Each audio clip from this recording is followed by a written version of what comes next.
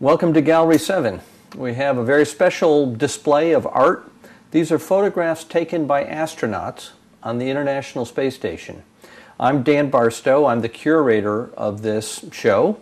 I work with the astronauts on some photography that they do from space, develop some software they're using that I'll tell you a little bit more about later, but also able to see the photographs that they download every day. They're amazing pictures. They show the Earth in its full glory. They show the sky, the thin horizon, and so on. I'd like to give you a little guided tour of some of them. We'll intersperse some close-ups and then let you see the broader picture. And I'll tell you a little bit about this grand adventure of exploring Earth from space. The first images that we have here are an interesting array of day and night pictures. This first one at the top here shows a sunrise. Now, what I really like about this is just this thin horizon. You see the brightness and the reds and the oranges. You see this incredible gradation. The astronauts circle the Earth every 92 minutes. So it takes 46 minutes daytime, 46 minutes night, as they go through the transition 16 times a day. Imagine seeing so many sunrises and sunsets. It takes sort of like a Zen peacefulness to be able to take a photograph like that with the sudden glaring of the sun as it rises or sets. The next picture shows the moon. Now in this picture there's a very thin color of blue on the horizon, the moon above. Again, this setting and rising happens very quickly. But the astronauts, I'm sure, are remembering the days of Apollo and seeing the moon, that voyage that the Apollo astronauts did. The International Space Station actually orbits relatively low. It's what's called a low Earth orbit, about 250 miles above the surface of the Earth. They're still above the vast bulk of the atmosphere. They're in a zero-gravity environment because as the orbit, it's the physics of it, they're like constantly falling, and that makes it feel like zero gravity. But they are relatively close to the Earth. I'd now like to show you a couple of nighttime pictures. This first one is over the Mediterranean.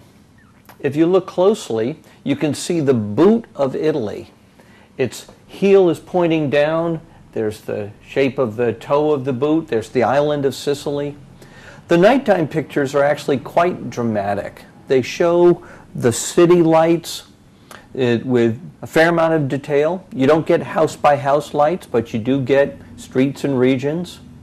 It tells the story of the culture of where people have settled, mostly along the coast in Italy or along rivers, but not in the mountains.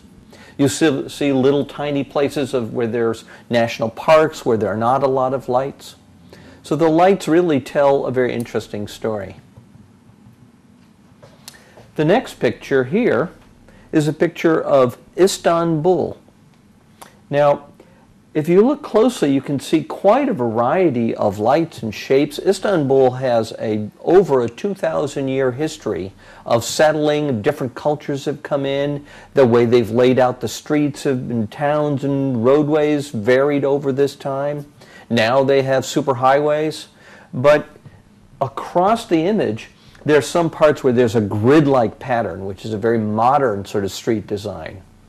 And there are parts where the streets just curve around, which was, say, a couple thousand years ago when they were ox carts roads.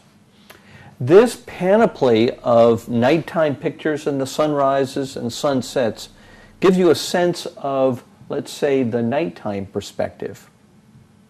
We'll now shift to the daytime perspective and show you a few more. We now see another interesting collection. This one at the bottom here, this shows a hurricane. Now the astronauts see a lot of weather happening. Often they're taking pictures where there are no clouds so they can see the land. But often they do explicitly want to take pictures of the weather as it's happening. Partly this is for scientific research and for helping people understand and prepare for these events, to helping the meteorologists better forecast the strength and understand the path of the hurricane.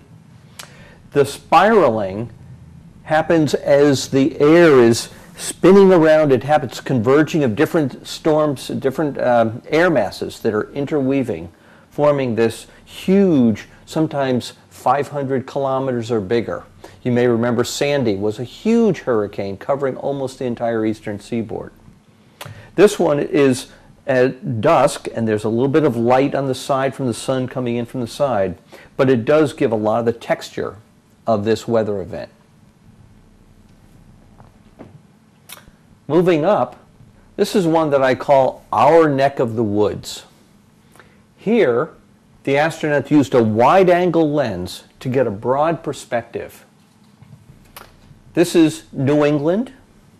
There's Cape Cod, Long Island, on up into Montreal and Quebec, the Great Lakes, and then the horizon beyond. Looking at this, you might try to guess what part of the year, what season was this? Give you a moment to think about that. But you should just look at any kind of signals that might tell you what that might be. Well, this is actually winter. If you look closely, you won't see it over southern New England, but on into Canada, there's ice and snow. This was actually taken in late March. Over here, the Great Lakes, one of the Great Lakes has some ice on it, one does not. That's one of the mysteries of trying to understand the image. But it's still also with the curvature, you get to see our area, what we call our neck of the woods. Over here, we shift to a close-up view. This is the very tip of Cape Cod, Provincetown. Now, this was taken with a 800 millimeter lens. They looked very closely. Now, of course, they're moving at 17,000 miles an hour. So they have to either pan with the camera or take a very fast picture in order to avoid blur. But this one shows the level of detail they can get. There's Race Point, and then the curvature of that's caused by the water in the ocean circulating around, and the sand spit as it comes around. If you look closely at the original, you can even see the wharfs and the streets of P-Town, as we call it here. There also is a little bit of the silt, a light green that is along the coast that colors the water as sand blends in with the ocean. Below it, we see another island. This is Crooked Island in the Bahamas. I'll say that I've seen tens of thousands of photographs that the astronauts have taken. They love to photograph the Bahamas. This blue color is something that somehow appeals to the soul. It is such a marvelous blending of the aquas, the light green, the deeper blue around this island. This happens because the sand and the coral underneath and around the island is relatively shallow. The water is very clear, so that the sun reflecting off gives this incredibly beautiful variation. There's a relatively unpopulated island, maybe 300 or so people enjoy this beauty here. You also can see the clouds forming. These are called cloud streets. They're like sort of in lines like a road or a street. The interaction of the atmosphere, the ocean, the land cause, with the wind blowing from the right to the left, cause these clouds to form. At this point, we'll take a break, and I'd like to tell you a little bit more about the background of what it's like on the International Space Station when the astronauts take these pictures. Now I'd like to tell you a little bit more about the experience of being on orbit, being an astronaut. I wish I could tell you from personal experience. I'm not an astronaut, but I work with many who are and have followed the space program, of course, since childhood, like many of us have. This is a wonderful view of the Mediterranean. Here is that boot of Italy. But importantly, right here, this is the International Space Station. From this picture, you get a sense of the scale and the height and the view as they look out orbiting the Earth. The space station has been around for about 15 years, It's an international program with the U.S. and Russia and Europe and Japan as the leads, but there have been, I believe, some on the order of 75 astronauts who have been on the space station by now. They typically are up there for a 6-month period of time, doing science research and, of course, enjoying the view of Earth. You might ask, how did we get this picture? Well, this was taken from the space shuttle. If you look closely up here, there's just a little bit of a tail and then a little bit of an arm over here. As the space shuttle went back from the ISS, it was able to get this dramatic perspective. They had just brought some astronauts up. We're bringing some other astronauts back. Here's more of a close-up of the space station. It's about the size of a football field. That includes the solar panels. That's the largest part. These brown and gold solar panels provide all the electrical power for the space station. They're constantly pointing at the sun and moving around. It does also get energy for boosting its orbit from the rockets that are connected up, the spaceships that are connected. But it is quite a large facility. In fact, you can often see it at dawn or dusk when it's still in the sunlight. Based on, if you look up on the web, there are a number of sources that can tell you exactly when to see it. It's quite dramatic to see it flying over. Now, the astronauts love the zero gravity. Here's an astronaut as she floats through, just enjoying that motion. Now, astronauts have to be careful not to get sick in space. But within days or weeks, they get used to the environment and are able to just push themselves off and go from one location to another. But of most relevance to our work here is the cupola. This was installed a few years ago. It has 6 windows on the side, 1 in the center, and the astronauts just love to go there to observe, photograph Earth, and just find some serenity. They do have scientific assignments. Every day they're supposed to photograph some 6 targets that scientists select, an erupting volcano, a flooded region, or something else like that. But in fact, as part of the purpose of this is recognizing the psychological power. Now, in fact, the cupola is upside down, looking at Earth this way. It's like a bucket that they scoot down into, but they're constantly reorienting themselves as to which way is up and down. Once they're in the cupola, this is the kind of view they get. The photographs are handheld camera photography. That is, they point the camera and say, oh cool, look at that, click, and that, click. So it's not like a satellite or a fixed-mounted camera. It involves the human mind, which to me is the most compelling power of these photographs. It's not just a random picture. It is the mind and the heart and the soul saying, oh, what a wonderful planet we live on. This picture captures an essence of it. Now, you may wonder how they know where they are and what they're photographing. In fact, as they go around at 7 miles per second or 17,000 miles an hour, they have about 30 seconds from when a target comes into view and when it's passed by the window. Well, this is an area where I'm pleased to say that I've been involved in helping the astronauts with that issue. We've developed some software called Windows on Earth that operates in the space station. It simulates the view out the real window, constantly changing as the real view changes, with targets marked. Now, this software is now on the space station. Here's Karen Nyberg, the first astronaut who installed and used it, to help her understand what she's seeing. Here's a bit of a close-up of what that software provides. This is that same central window that they have. This is over Peru. Here's a target marked called Lima, Peru. It says use a 250 millimeter lens. Here's the orbital path. And this is what we call the 10-minute look ahead, as it takes, in this case, about 7 minutes to go across South America. But really, I don't want to burden you with thinking more and more about the technical details of life on the space station. What I'd like to do is show you a few more of these marvelous photographs that the astronauts have taken.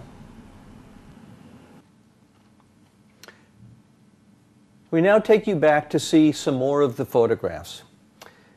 Earlier, you saw some pictures that emphasized a literal view of a hurricane or an island or a nighttime view of Italy. We now see a few pictures that are a bit more abstract. Earth is actually a palette, as if painted by an artist. And the photographs capture a small element, a large element, something that in some ways is not even a literal interpretation of what we see, but an abstraction. This photograph took a long time to figure out where this was. We're able to reconstruct the view, but I was looking around at the maps and the Google Earth and so on to try to figure out where this was, and eventually realized that this is the Great Salt Lake in Utah. Now, we see these beautiful greens, the purple over here, this gray, and then some different patterns down here. Very interesting array of shapes and colors. The Great Salt Lake, interestingly, with all the salt, there actually is a division in two parts of it. One of it is relatively green, another is actually purple, this little corner over here, coming from the algae that grow in the lake and the different sort of species that are there. Here's a mountain outcrop, and down here is a salination facility where they leave the water out and the water evaporates and they're able to get the salt and other chemicals for commercial purposes. Recently, the firm that's been here has decided to withdraw from that work and just let it return to a natural state as part of planetary stewardship.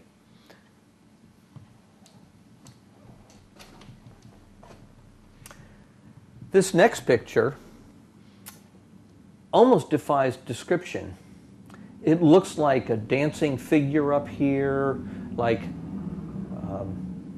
the browns and the greens are just sort of interweaving. This is actually Dervish Bay in Asia. It almost looks like the whirling dervishes of lore. The water here, the sand, all combine in this wonderful abstraction.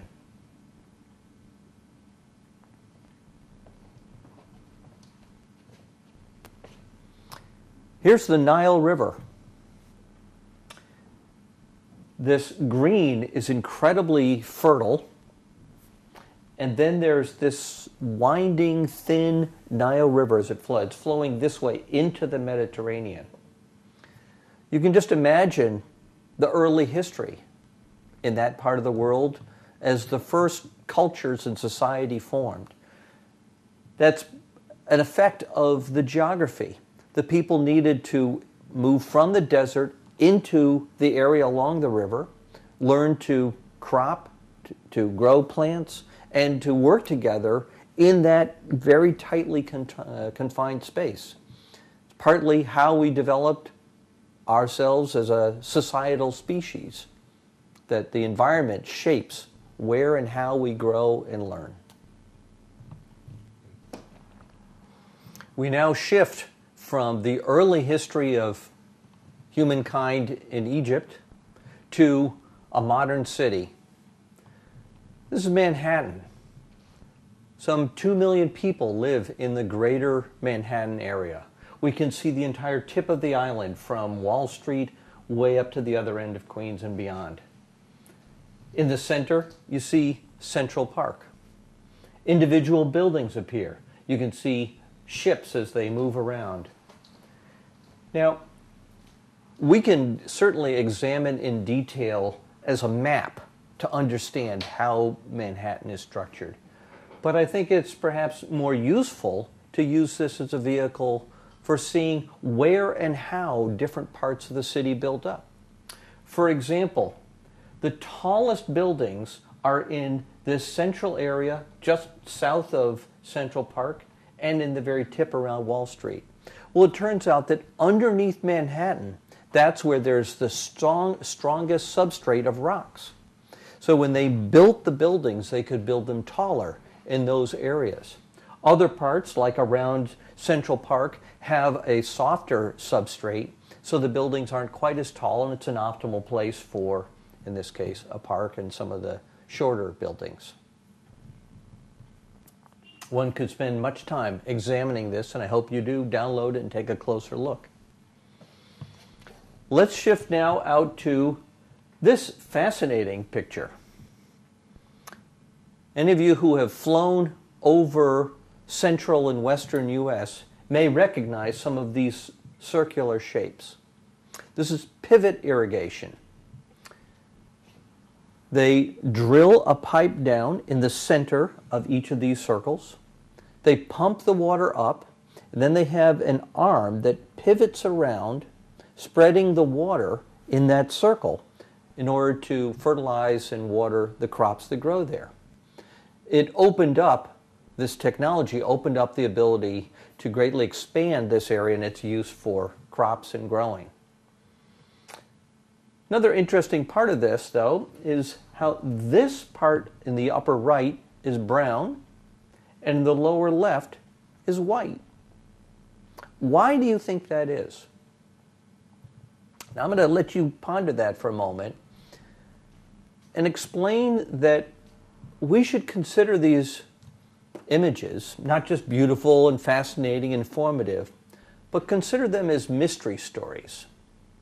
When a scientist, or when you or I, as ordinary people, look at these images, we shouldn't just rely on somebody else's explanation. We should use our own experience and intelligence and other resources to try to figure out what might be going on.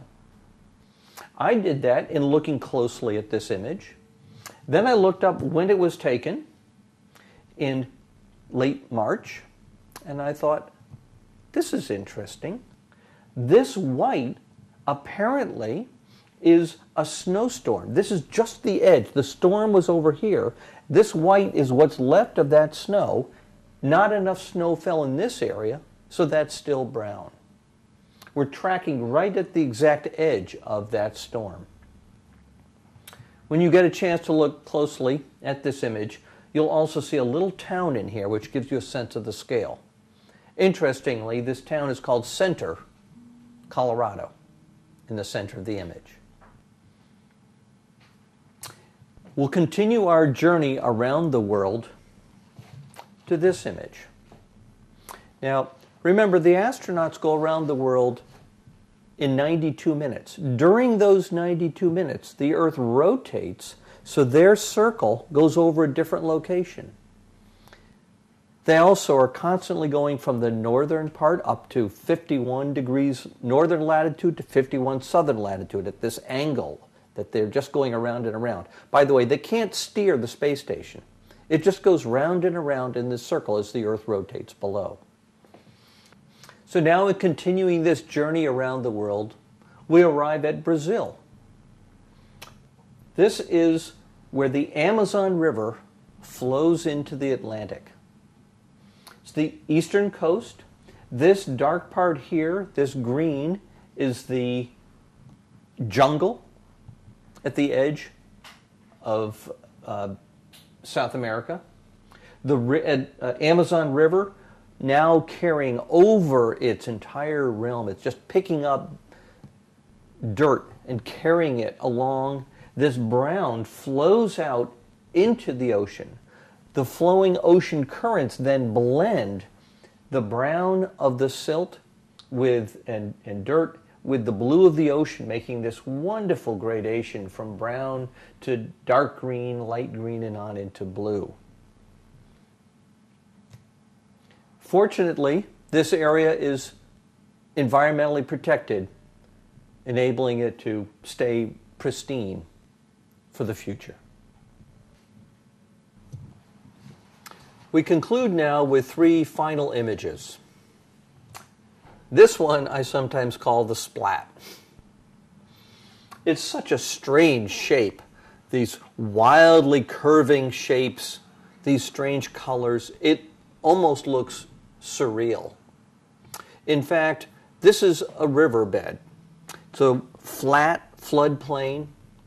The river winds its way over thousands and tens of thousands of years, forming these side pathways, and then the erosion changes and they connect, and that breaks off what's called an oxbow lake. You'll see several of them in here. There's so much water, they become very fertile, so there's a lot of green in there. But this constant weaving around just reveals the incredible power of Earth to change and shape itself as water flows as the dominant erosion force on our planet.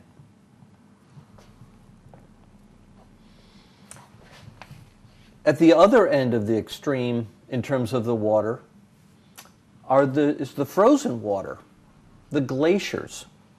This picture shows the Patagonia region of Argentina and Chile, where glaciers are there year-round. Glaciers are essentially ice that flows down a valley.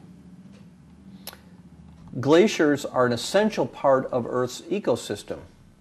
Unfortunately, with climate change, as the Earth warms, the glaciers are one of the most important metrics of the warming planet. Astronaut photography over 50 years shows this incredible range as the glaciers have retreated. You can measure year after year, decade after decade, even from one day to the next as a piece breaks off. So from a scientific perspective, these photographs, the astronauts are assigned to photograph particular glaciers in order to monitor this change. You also can see in this picture some lakes where the water flows as it melts from the glacier. The glaciers and these lakes provide the water for the region and are an essential part of providing all over the world the water that we need. So our disruption of our climate and how it impacts on the glaciers raises some very important concerns. And I hope that one of the results of seeing these pictures is that you develop more of an appreciation, if not reverence, for our home planet Earth and help us all take better care of it. The final picture here is of the Aral Sea. In this case, the use of that water for other purposes, diverting it, has made this sea become smaller and smaller and almost disappear. It's quite tragic for that region, although this picture is quite beautiful. The shape that remains, the blue, the green, the browns, the curving, the lines as the water receded year after year. The beauty reminds us of what our planet can be, but what you see there reminds us of what we've been doing to our home planet. Well, thank you so much for taking the time and viewing these photographs. In fact, if you're unable to come to the show here at Gallery 7 in Maynard, Massachusetts, the show here ends September 27th. We'll find other places, I'm sure, for this traveling exhibit. But you can also see online every one of these photographs. You can download them, you can just enjoy their beauty. In order to do that, go to the website called windowsonearth.org. That's windowsonearth.org. This is through an educational nonprofit where we post the images taken by the astronauts, updated weekly if not daily, with some selections of the most favorite ones, organized by different regions of the world, and it includes a special link to all of the images in this gallery with some descriptions of them. Thank you very much for joining us here, and we hope that you get to go in space sometime and experience this for yourself.